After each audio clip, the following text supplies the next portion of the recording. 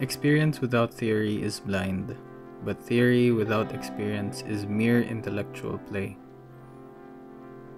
A quote by I Can't. In a hobby that has grown seemingly overnight, with even big brands adopting custom keyboard principles and features like hot swap, custom keycaps, custom switches, different plate materials, and so on, there are so many options that it could feel overwhelming for first-time builders. Or people entering the hobby, or even people who just want something better than a membrane keyboard or their basic office keyboard. Which will lead people into asking for what is the best keyboard or switch for this board and whatnot. And you'll for sure get some recommendations and the occasional YouTube typing test and the latest switch in the market, which are all valid recommendations and of course all done in goodwill. But at the end of the day, it's not worth anything if the person himself will not try them. See, I've gone through multiple keyboards and multiple layouts in my time as a keyboard builder YouTuber, and I am guilty of telling people that I have my endgame, or my holy grail as I'd like to call it. It's my Space 65 R1 with alpaca switches, lubed and filmed of course. But I still keep buying keyboards and testing out new switches, even if I thought alpacas were like the end-all be-all, because that's what I was basically looking for in a keyboard.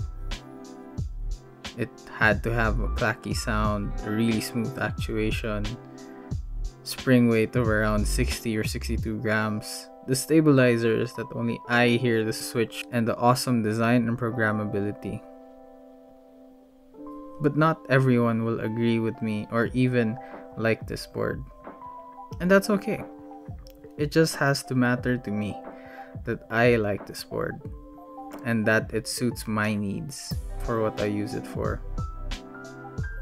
But no, I can't read katakana. I just like how minimal it looked. Sure, sometimes it's a headache to see characters and not know what I'm pressing, but I can still fully use it. Not the most efficient way, but it's useful to me. Although there are lots of new switches and new iterations of the Space 65, I still find it really hard to convince myself that I need to upgrade my Space 65 to the newer versions of this board. Gray Studios did a really good job with this board and all that came after it, no doubt. But ignore the fact that it has an awesome paint job and the mounting and the plate style is not up to date with today's offerings of gasket mounts and whatnot. To me, it's still an amazing board, and I still find it a joy to type on. Maybe it's partly because I built it myself and the layout is just tailored to what I need. I know this board inside and out, literally. The software and hardware, that's what I mean. I do a lot of reflection and thinking because of the sheer number of switches and keycaps, keyboards, heck, even stabilizers. Like, do I rebuild this board or do I look for another board? Do I start trying to sell this board off or what? But really, all it does is just makes me think about keeping it more. Because I'm sure I like this board. And it's built around preferences that I gathered building other people's keyboards and trying other people's switches and whatnot. Guess that just comes with the territory. But the magic word really is preference. By definition, preference is a greater liking for one alternative over another or others. And I've said it before in this channel. I don't know how much of an impact it's had on my audience, or if you, the watcher right now, realizes the importance of preference. Because you can get what the person from a Facebook post says and use that. But 9 times out of 10, I'm pretty sure you'll find something else that will be better and something that you will like better. Whether it be switches, keycaps, or whatever part or piece of the board it is. Although you can build a hot swap keyboard and just keep swapping out switches and parts, and I thought this was a great idea too at the start. But for most of the people getting into the initial rabbit hole, they will either go for a safe bet or one that is by popular demand. And of course, they will stay with it for a bit until the next popular switch comes out. That's where people hit the decision paralysis state, especially with those with a more limited budget to spend on keyboards. Sadly, the only way to find your preference is to keep trying something new, because all these paper stats don't mean a thing if it feels or sounds off to the end user. Say for example in tactile switches, there are so many levels and types of tactility that if you're into tactile switches, you really have to try it all. Not to mention, you have to consider long pole and short pole switches as well. Some people like the lesser travel, some don't. Some people like the sharpest tactility, and some like it in the level of a grain of sand.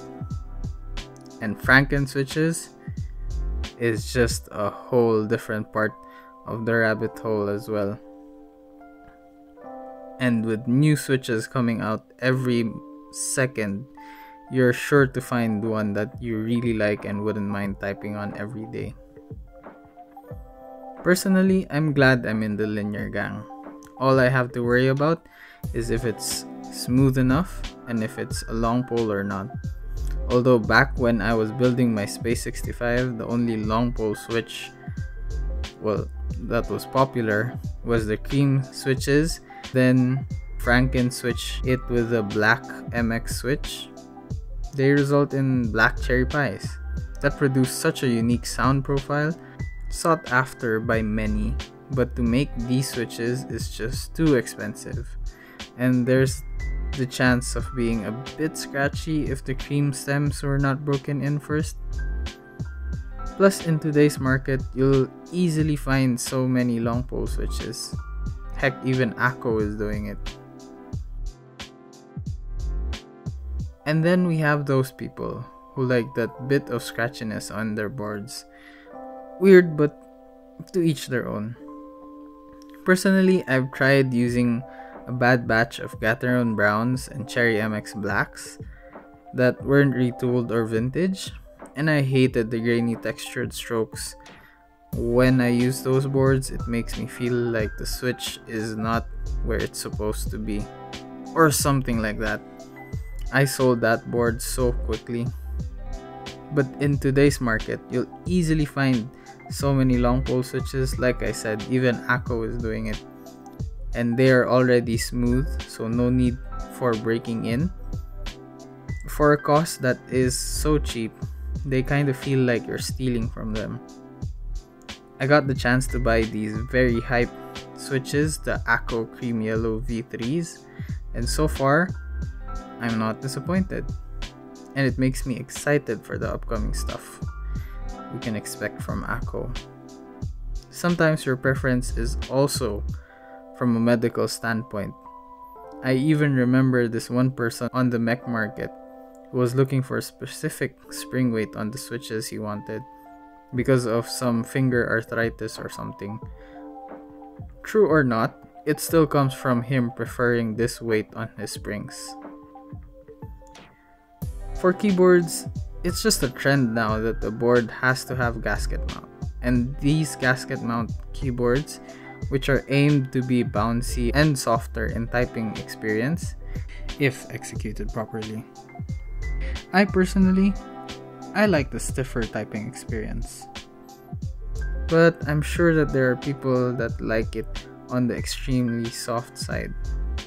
And I'm sure there are those who prefer a bit of both, of the soft and stiff typing experience. In relation to this, even the sound of your board or the amount of foam Where you put them inside your keyboard of course, is also going to be your preference. That you build up from typing and listening to other boards or even experimenting on your keyboard. That's why it's great that there is an ever-growing community of keyboard enthusiasts, all hungry to try and see all the different keyboards people build, and slowly build their own palettes of what they like and what they prefer. Preference really is the governing factor. If you want to get your endgame or even just enjoy the journey through the rabbit hole of keyboards, or even just have multiple keyboards that you just want varying feelings and sounds of. At the end of the day, only you can really know what you want in your board. After all, only your experience can define your preferences. Thank you for staying this long. If you're hearing this, I really appreciate your support. Please like and subscribe. It really helps a lot. I leave you guys with a sound test of the Reviung 41. Reviung? Yeah. See you next time, keyboard nerds.